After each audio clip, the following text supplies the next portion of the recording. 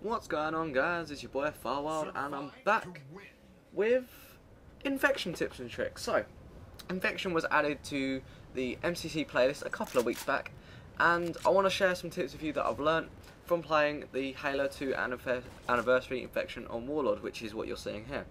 So the first thing to notice is your starting weapon. In Halo 2 Anniversary, you only get a pistol, which is unlike infection normally, where you're given like a shotgun and a pistol.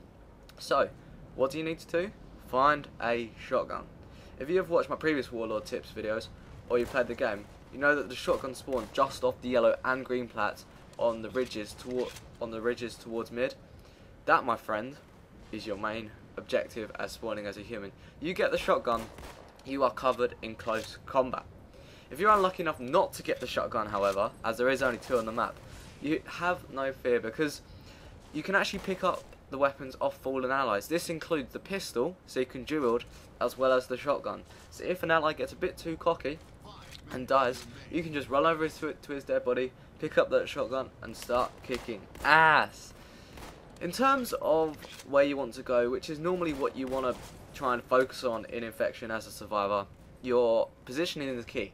And I feel that in infection, I recommend the plats.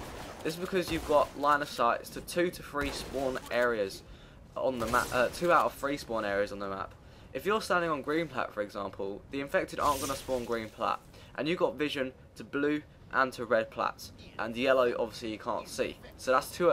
So you can actually see 2 out of the other 3 spawn locations, which is obviously a great advantage, because you'd be able to get that one-shot headshot pistol kill even before the rest of the game even know where they spawned. So it's good to get a couple of kills in there before.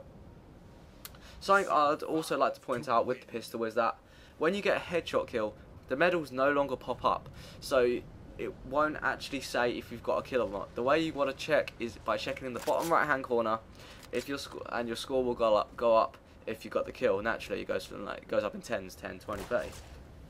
So that's enough from the survivor's point of view. What about as the infected? Well, actually on Warlord it's not that difficult. It's not like, for example, Uncaged and Halo Reach, where everyone would just camp in one spot and it'll be basically impossible to get near them. No, because Warlord is one of the tightest and confined maps in the game, humans won't be able to camp a location for too long. Tips from me: at the start, I'd try and bait a shotgun out by hiding under one of the plats and waiting for one of the humans to come wandering by, thinking they're about to pick up a power weapon, but bam, you've got it covered. Just pop out and sword them right in the back. Also, something else I've noticed is the sword, like, I wouldn't call them lunges, but like sword strikes, are actually significantly quicker than they are in normal gameplay. So this actually is really helpful for the infected, because it allows them to get several quick kills.